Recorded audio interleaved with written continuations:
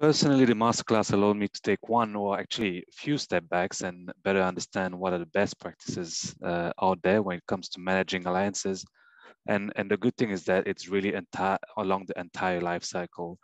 Indeed, the fact that it's not just about selecting or building alliances, which can be the case in some other classes, but it's really about how to best execute and manage those alliances on a day-to-day basis.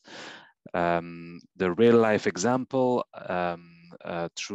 that we learned through Anup and Peter, but also from the other participants, is very eye-opening, and it's actually what struck me the most is how we share the same challenges.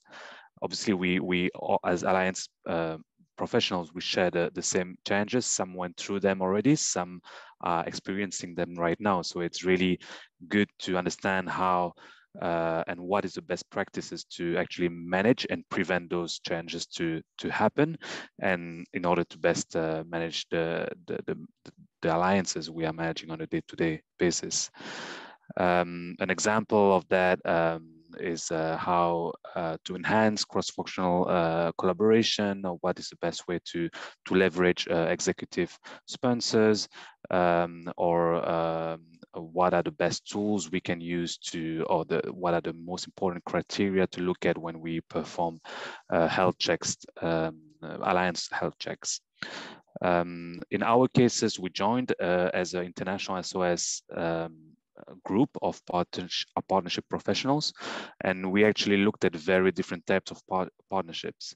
And I must say that recognizing that every partnership is different, the masterclass allowed everyone to relate and to understand the tools, the real life examples, as I was saying, and also the great scenario-based activities that Anup and Peter prepared. It allowed us to, and that was really our aim. So it really allowed us to acquire common understanding and a common framework to all this group when it comes to partnership and alliance management, and will definitely help us, already helped us actually, to bring our partnership and alliance management to another level. On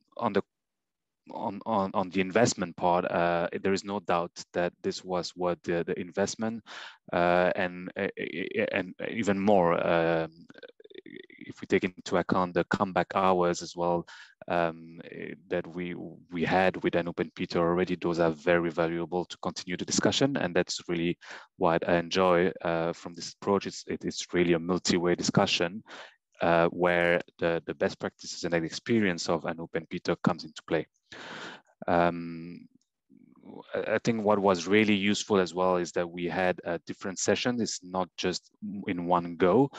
We had 3 different sessions, and with a week in between each of the sessions, which really allowed us to directly apply and relate to the learnings of the previous session in our day-to-day life when managing alliances.